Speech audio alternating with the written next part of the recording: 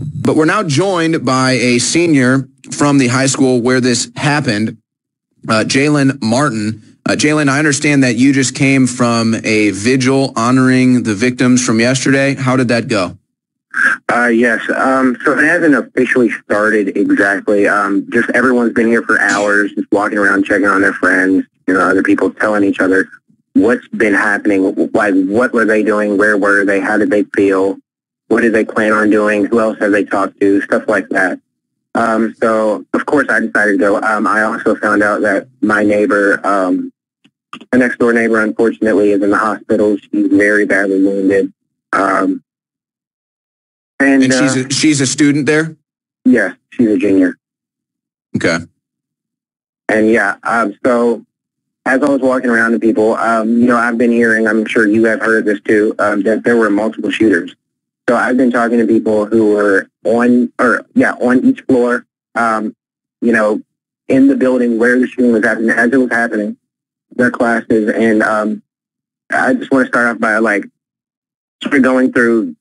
I think there were 3 people that I talked to. One of them, they were on the first floor. They heard the shooting or whatever, and they thought it was a joke or something like that. But no, it wasn't. They figured that out really quickly.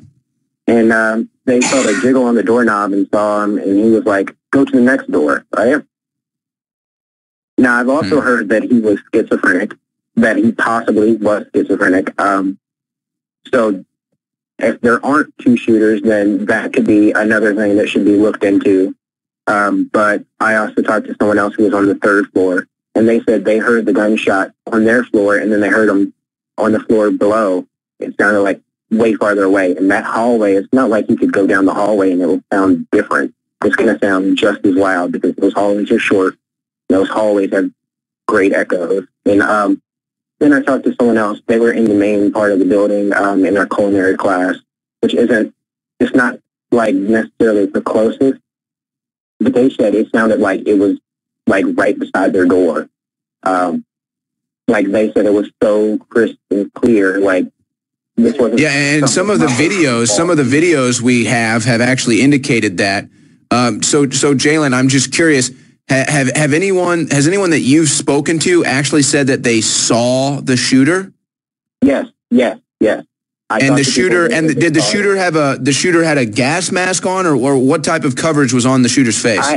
I asked them. They didn't say anything about a gas mask. They just said they saw him for a split second. Because they were jumping out of the way, jumping into classrooms. What about smoke grenades? Was there any smoke in the hallways? I did hear someone say something about smoke. They said they heard an explosion sort of sound, and that they saw. They didn't see completely smoke, but they saw it looked hazy out there. Mm-hmm. Which could have been perhaps from a load of gunfire, but maybe also from a smoke grenade. Yeah. So, I mean, obviously, it sounds to me like the students are still kind of in shock about this, obviously, and maybe just trying to still get their bearings about them by talking to other students.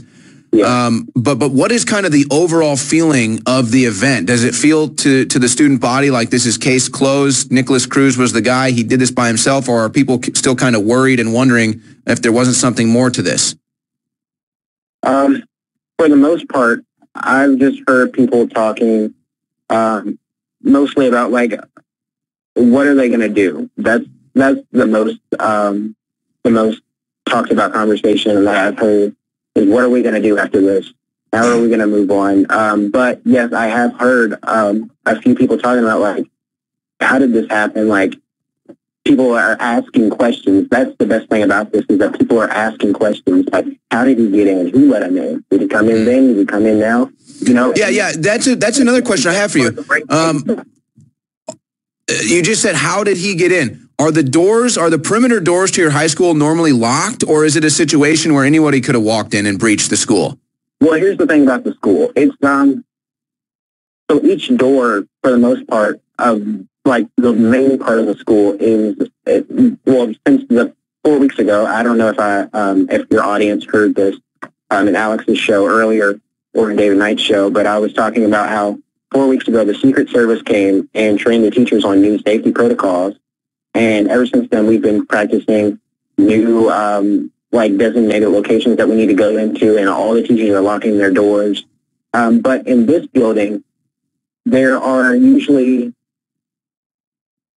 like 3 or 4 doors locked. I think it's just like 2 or 3 doors that are locked on that building. So if you wanted to go into classrooms, that would be the building that would be best. It's also separated from the main part of the school, and he has 3 different levels that he can work on. So he started on the first level and then went to the second level and then went to the third level. And then I guess he ditched his gun up there and then went down with the crowd. So it would make sense, being as how he was a student there, he basically targeted this building knowing he could get in there. Jalen, I'm not sure if you can stick around with us much longer. So for the last 2 minutes of this segment, I just want to ask you, based on talking to the fellow students, hearing other eyewitnesses, trying to gather as much intel as you can, I understand that obviously the students are still shocked there. Maybe they're still trying to get their bearings in their heads about them, but what do you think happened? I mean, do you think there were multiple shooters, or do you think Nicholas Cruz was the lone gunman? Yeah. I'm just getting, I'm starting to get closer and closer to, like, finalizing my point that this is probably something that 2 people have done, or were a part of. I heard that he was dropped off by an Uber. I also... That is confirmed, yes. Yeah, okay. Yeah, I also heard that the Uber helped him, which I don't necessarily believe that or understand that. Well, the Uber driver did cooperate with the police investigation.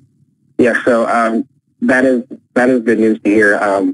I didn't hear too much about that, but I do think that this needs more looking into. I'm going to talk to more people tonight. The actual visual part is about to start in probably like a little less than an hour, 30 minutes. And then once that happens, I think what's going to happen is everyone's just going to walk around again for like maybe an hour or 2 and see each other for one, possibly, just one last time for a really long time, because we don't know when the school is going to be open. What do you think needs to be done to prevent this in the future? Would you like to see teachers armed? Would you like to see armed security? Or do you think just trying to get rid of guns is the answer? Well, and getting rid of guns obviously doesn't work. You can ask Chicago. I just talked to a woman from Chicago, actually, and I was talking to her about how that's a gun-free zone, and obviously that's not helping, so why would it help here? I think that here's what I think. I think that the president needs to talk to Governor Scott, and they need to work together on figuring out a program and a system to where teachers can get armed, because I'm graduating this year, but I don't want to be in a college next year and have to worry about, could this happen? Because no one... Yeah, having to... Well, you can't even carry a gun on campus these days because they don't let you. That's Jalen Martin. Thank you so much.